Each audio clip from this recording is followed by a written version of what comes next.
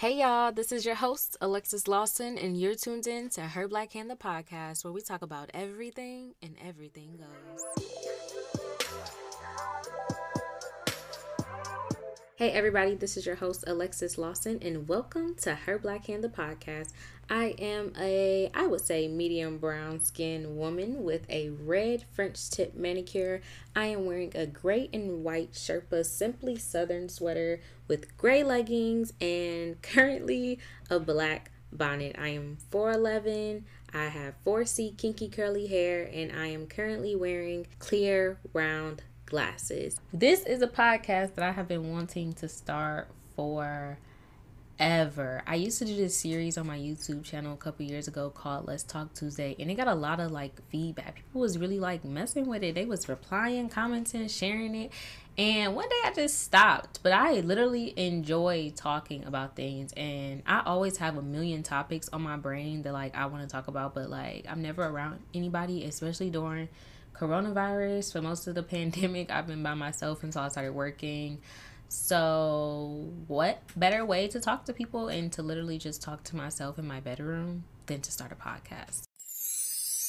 So I guess the first thing that I'll talk about is how the name came to be, HerBlackHand. So HerBlackHand is actually my writing Instagram. It was the first piece or first platform that I actually decided to put some of my work.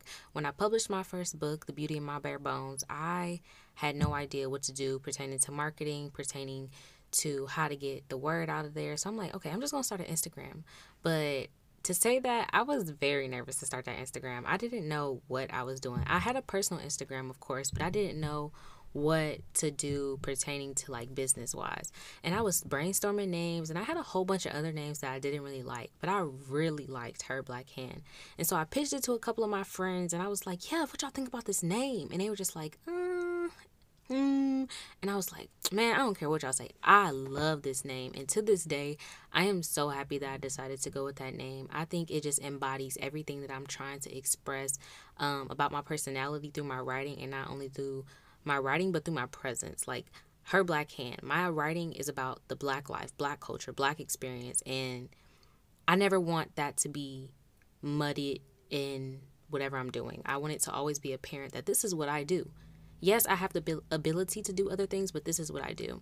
And so when the thought of starting this podcast came about, I was like, I could think of another name, but I really love HerBlackHand. It is very dear to my heart, and I'm just going to keep it. We're going to do HerBlackHand, the podcast. Why not figure out a million things that we can do with this name that I created, this brand that I created for myself being HerBlackHand. So that's how HerBlackHand came about, and I am just so excited to see where HerBlackHand leads me, and wherever it does lead me, I'm willing to go. And I'm just excited for all the opportunities that it may present, all the people that I may meet, and especially with this podcast, all the people that I may reach. So we're going to be talking about books, poetry, short stories, lyrics from music that we listen to, lyrics from music that we don't necessarily gravitate towards, and how they are speaking to things that are going on in our lives, and things that we don't necessarily talk about, and how we don't sit with certain thoughts that we have throughout the day, and they kind of just get pushed to the side and never brought back up.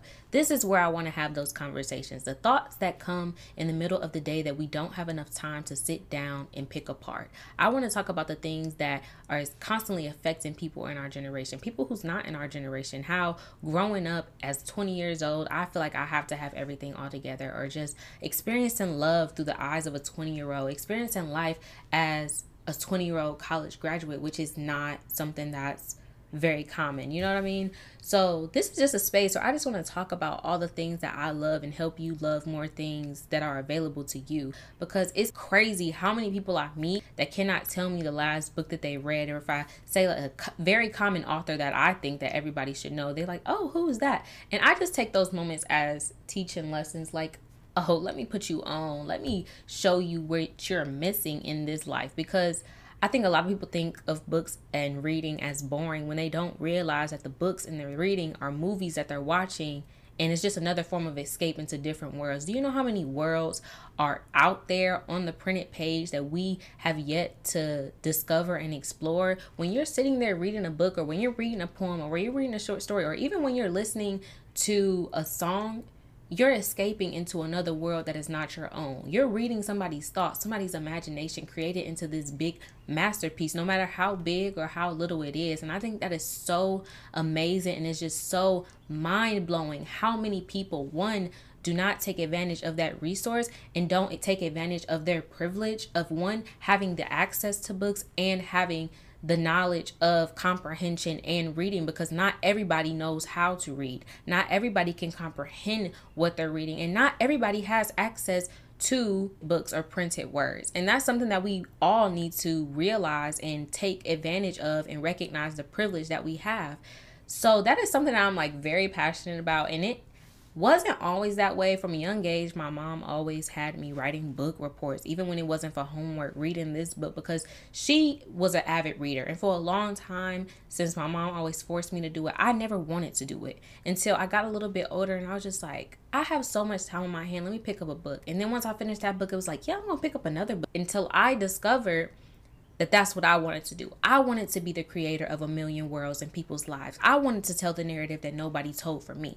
Growing up, I never saw a Black girl being the main character of a book. And even now at 20 years old, mainly the stories that I read, the Black woman is not the victor. And I want to write the story that the Black woman is the victor. I want to write the story that the Black people can have love without struggle. I want to write the story of happiness and pure joy without oppression and struggle being the basis of where it came from. That's the story that I wanted to write. And had I not been forced or encouraged to read the books that I didn't necessarily want to read, I don't think that passion for words and passion for storytelling and passion for just speaking and letting people hear what I have to say would have come about. And I am very grateful. So shout out to you, Mom, for always pushing me to do the things that I really didn't want to do, and how they're just revealing themselves in my 20th year. That's something that I'm also going to be talking about a lot on the podcast, of how it is like growing up and how it is so much different from how we thought. Like, this is just an open space. I want people to send in topics that you want me to talk about. If you have a question, comment, you want to share a scenario, it's going to be a form for that, so y'all can submit that to me. And we're going to have specific days or specific episodes where we do shout those individuals out so we can talk about it, because there's nothing like having something on your brain and not having someone to tell, or having someone to talk through it with.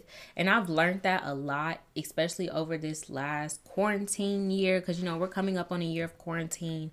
I've learned that sometimes I cannot hold everything to myself. Sometimes I have to literally process it out loud. I literally have to say, okay, so I did this and I did this and I thought this because of this.